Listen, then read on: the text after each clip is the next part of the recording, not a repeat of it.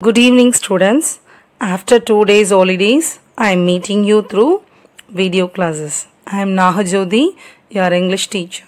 I am fine. Hope you are also fine. You have successfully finished your first midterm test.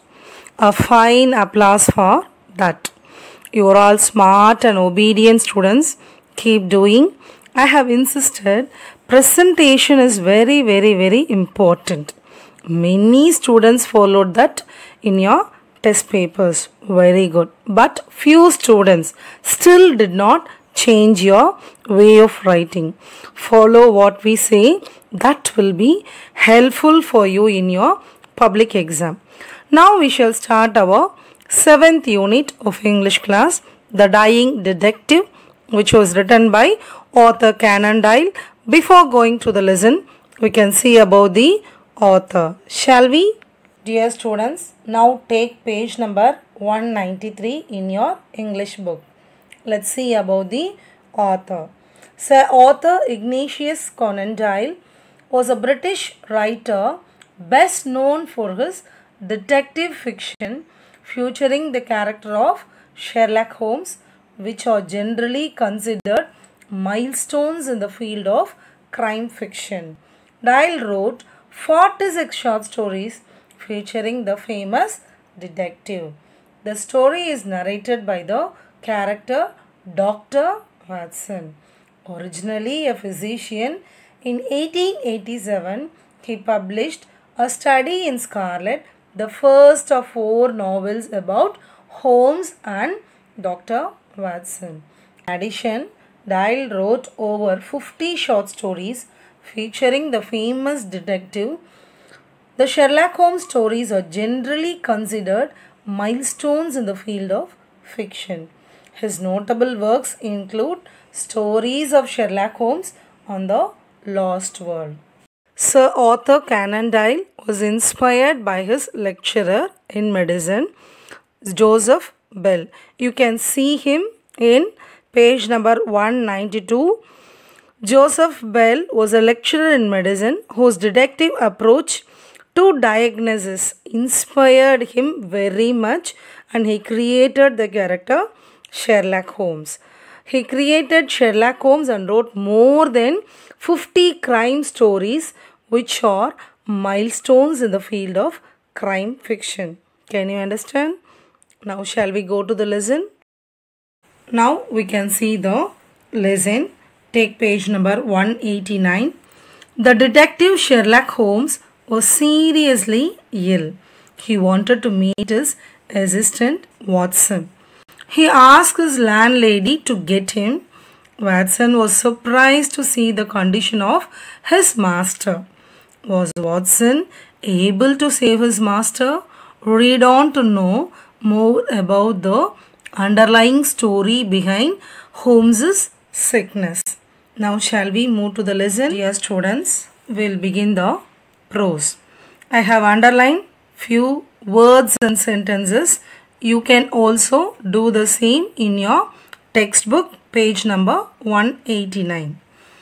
Mrs. Hudson, the landlady of Sherlock Holmes, came to me and said, Mr. Holmes is dying. Mr. Watson, for 3 days he has been sinking, and I doubt if he will last another day.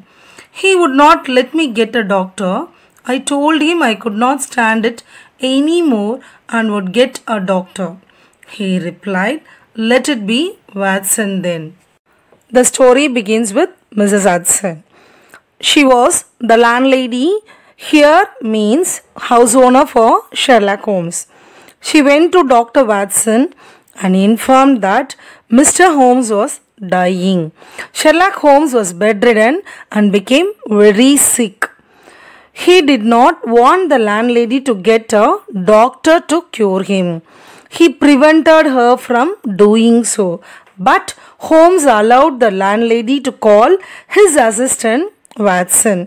So she went to Watson and explained the situation of Sherlock Holmes.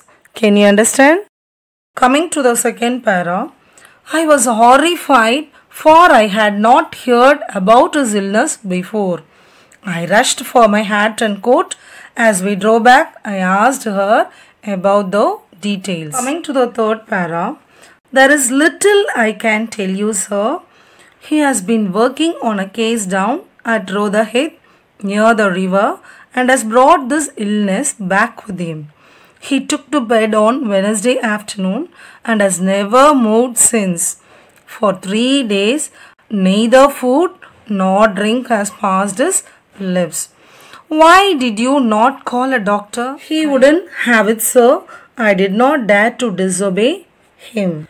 When Dr. Watson heard this, he hurried towards his master's house. While travelling, he inquired the landlady about Sherlock Holmes' health.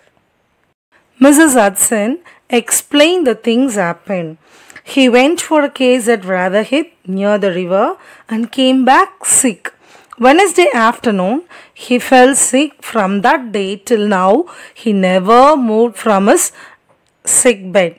For 3 days, he did not have any food or drinks. So now Watson raised a question, why Mrs. Hudson didn't call a doctor? She immediately replied that Holmes did not allow her to call the doctor. She also added that she was not dare enough to disobey his words. Is it clear? He was indeed a sad sight. In the dim light of a foggy November day, the sick room was a gloomy spot. But it was the gaunt face staring from the bed that brought chill to my heart. His eyes had the brightness of fever, his cheeks were flushed, and his hand twitched all the time. He lay listless. My dear fellow, I cried, approaching him. Stand back, stand right back, he cried. When Mrs. Hudson and Watson entered Sherlock Holmes' room, he was surprised at the sight of him. In the dim light, the room seemed too gloomy as it was the month of November.